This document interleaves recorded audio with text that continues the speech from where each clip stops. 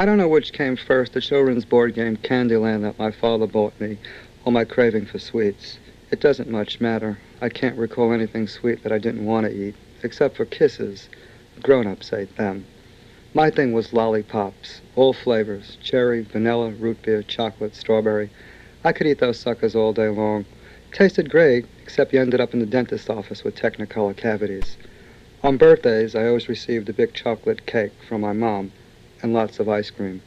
And popcorn always tasted better at the movies than when my brother Larry and I made it.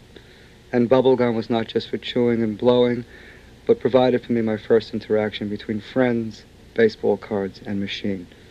More fun than that was to watch someone step in it and try to get it off their shoe.